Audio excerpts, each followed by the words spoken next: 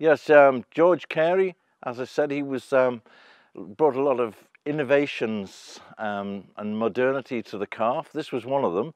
It's a trough for the animals. Also, it's a pipe from the well, which is behind the farm, and this was piped through underground, through the wall, into a well on the other side of the road, and that was pumped out, so you can have water from that well, or you can come out the back and get water here.